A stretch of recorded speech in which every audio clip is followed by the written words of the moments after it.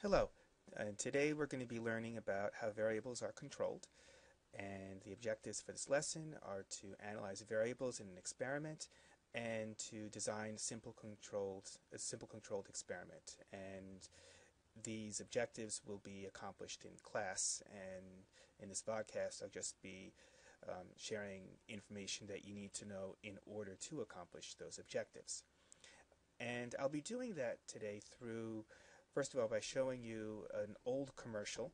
And the commercial refers to an experiment which I don't say all that much about, but we're going to see what the variables would be in an experiment that this ad sort of refers to. Chew on this. The average American eats 5 times a day. 5 times. And only brushes twice. Chewing Trident after eating can help you fight cavities 5 times a day. Yep, Trident helps you fight cavities. So every time you eat, chew on this. Trident. Okay, well, first of all, in that ad, they don't really say anything at all about the experiment. They just simply state a conclusion. And I'm going to treat this like an actual experiment. And what needs to be done with this, if you want to see it over again yourself, you can go back, or over here I have the address to where that commercial came from. And here's the hypothesis that chewing Trident gum fights cavities. Okay, here's the hypothesis for the experiment that sort of was where they had a conclusion in the ad, though they didn't actually say any details about any experiment or whether they actually did an experiment. So first of all, there are 2 variables found in every single hypothesis. The first is the independent variable. And this one, the value is set at the beginning of the experiment or is set by the scientists. Its value is independent of the other variable in the hypothesis, which is why it's called the independent variable. Second one is called the dependent variable, and these are your results. And its value depends on the variable in the hypothesis. Now, in what I have up here on the screen, and you should also put in your notes, the reason why I bolded the last 2 bullets is because you use those in order to identify which is in the hypothesis, because you'll always find this in the hypothesis. Sometimes you'll find the third variable. This third variable will be one of the constant variables, and we'll discuss that in the next screen. So if you look at this, look at the hypothesis. There are 2 things that can change, 2 variables. One is the type of gum, because you could chew Trident gum, you could chew another brand of gum, or you could not chew any gum at all. And the second variable is that this gum will fight cavities or it may fail to fight cavities. And you have to ask yourself, which is dependent on the other? Is the type of gum that you're chewing determined by the cavities, whether or not you get cavities, or is the type of gum that you're chewing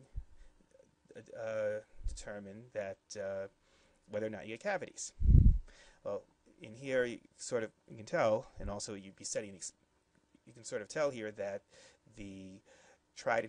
what type of gum you're chewing, be it Trident or another kind, that is the independent variable. It's set by the scientist. If you were doing this, you would decide what kind of gum is being used, and you would sort of decide who gets which. And whether or not the cavities are successfully fought, how many cavities someone got is another way of stating it. Would be the dependent variable. That is your results. Third variable are the constant variables, and these are all the other variables in there, and you have to treat them the same for all trials. If you don't, then things will be messed up. And we'll see why in class tomorrow. Now here are some constant variables, and there are so many more than this. And usually on an exam you'll be asked for 2. So one would be when gum is chewed. An example of this would be after meals. How much gum is chewed? An example of that would be 1 stick of gum. How long someone chews the gum? Example would be 5 minutes. Subject's knowledge of what she or he is chewing, like they don't know, and just think about this: if you don't know if you know what it is, then your knowledge may affect what actually happens. You'll see a bit more of this tomorrow in the demonstration that we do. And number 5, the scientist's knowledge of what subjects are chewing during an experiment. For example, the scientist doesn't know.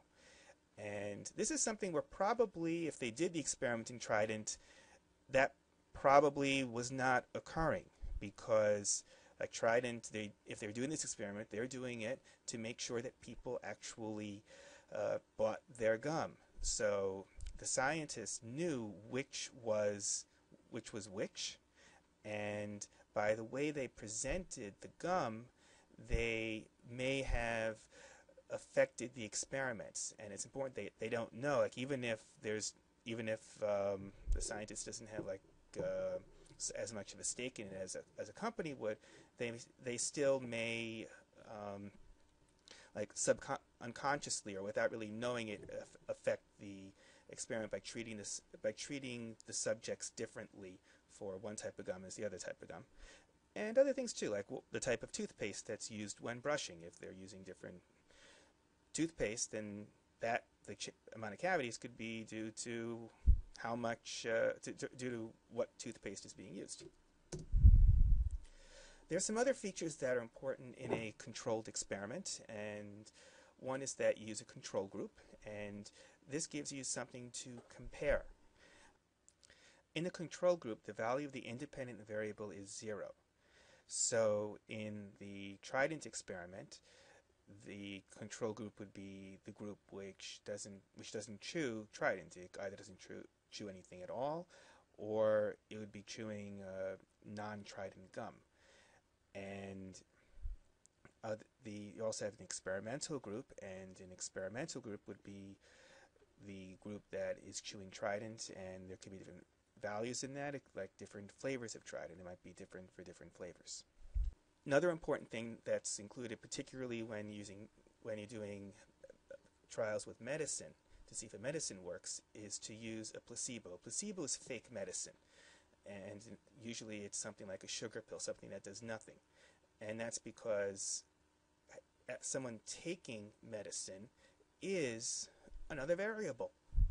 Some people get better. Like they've done experiments where people are sick and some people are given a placebo, other people are given nothing, and the people who get the placebo actually have a better chance of getting better than the people who took nothing.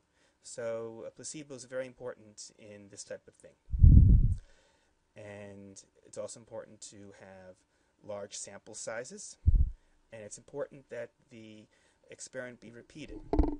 Last two are very important things to remember if there's a question on the Regents and they ask you how can you improve the experiment. These last two are things which will almost always give you a correct answer if you repeat the experiment or increase the sample size.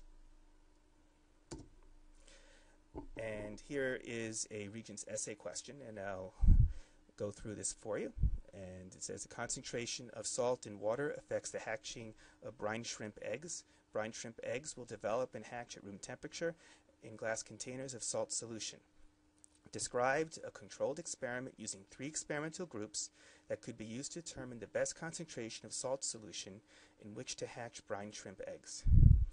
Your answer should include at least, and I'm going to answer it after each one, a description of how the control group and each of the 3 experimental groups will be different. Okay, so if we look at this, the control group is where it should be 0. And look at this, we're trying to find out what the best salt concentration is. So that's the thing the scientist is changing. That is the independent variable. So that's the thing that we're changing.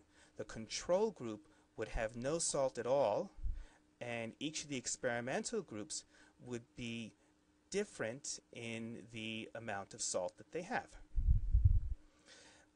So that's the answer for the first one. Second bullet, 2 conditions that must be kept constant in the control group and in the experimental groups. Well, one would be the type of brine shrimp. There are many types of brine shrimp. And another thing that should be kept constant could be something like the pH, or the amount of acidity in the water, because that's something else that could affect it. Though you may not know about acidity at this point. Another thing that we mentioned is they mentioned temperature. So the temperature needs to be kept constant. That's something else you could think of. Data that should be collected would be the number of eggs that hatch. And an example of experimental results that would indicate the best concentration of salt solution in which to hatch the brine shrimp eggs. And an example would be that you've got one has the best concentration would just simply have more eggs hatched than all of the other concentrations and the control.